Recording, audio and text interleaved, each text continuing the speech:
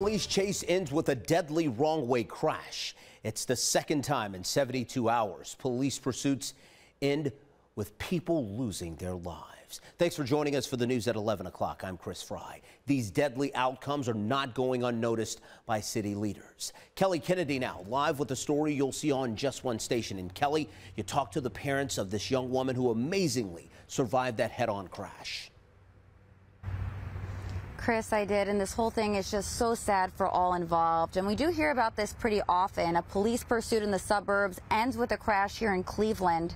And that's why members of Cleveland City Council want to meet with Parma city leaders as well as leaders from other suburbs to try to come up with a plan to prevent future tragedies. 19-year-old Sanjay Goodman is lucky to be alive. I'm like, is my daughter okay? She just said no. Her car was on fire. We had to pull her out. She's alert. She's talking. She gave me your number and everything. And then the EMT got on the phone and said, you know, there's no life-threatening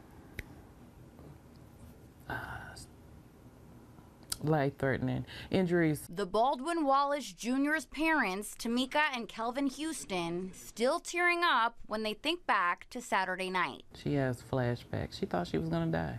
Their daughter was headed to the store when a wrong-way driver crashed into her car on the Jennings Freeway. Video from ODOT shows the car driving into oncoming traffic just past the Denison exit, hitting Goodman's car head-on. The two people in the wrong-way car died. So did Goodman's beloved dog, 11-year-old Cece. Her jaw is fractured. Her jaw has to be wired shut. She has a fracture in her lower back. Both her ankles are broken. Her ribs are broken, face lacerations, ribs, teeth are broken. She's pretty beat up. Parma police tell me they were chasing the driver because he was involved in a hit-and-run crash. It doesn't make sense for a property crime. It does not make sense to chase somebody through the streets like they had murdered somebody or they kidnapped someone. 2 days before, another Parma police chase ended in a deadly crash in Cleveland. This time, police were chasing a man who was driving close to 100 miles per hour. Police say they lost sight of the speeding car before it crashed on Woburn Avenue. The 30-year-old driver died and a 40-year-old woman was hurt. Parma police tell me none of the cars involved in either crash were stolen. It's not worth it. It's not worth it to chase somebody.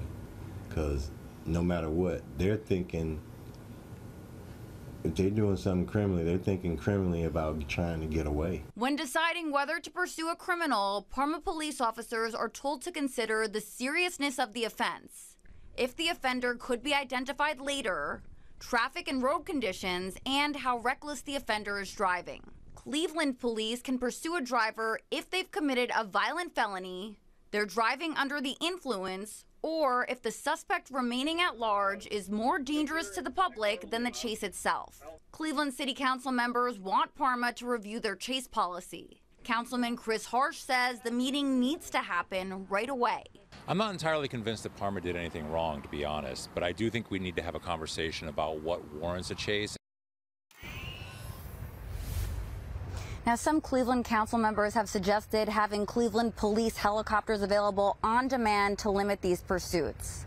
Now, Goodman's parents says she's tough and they have no doubt that she's going to make a full recovery, but she still has several surgeries ahead of her, including one coming up later on this week.